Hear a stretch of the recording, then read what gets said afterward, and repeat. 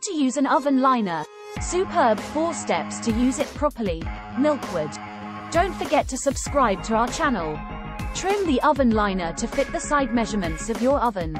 Make certain that the liner is exactly trimmed to fit the size of your oven's floor. If you don't, you won't be able to store the base of your range accurately. If your oven's heating element is on the bottom, place the oven liner at least 1 inch above the heating element. This ensures that it does not get direct heat, preventing the liner pad from burning.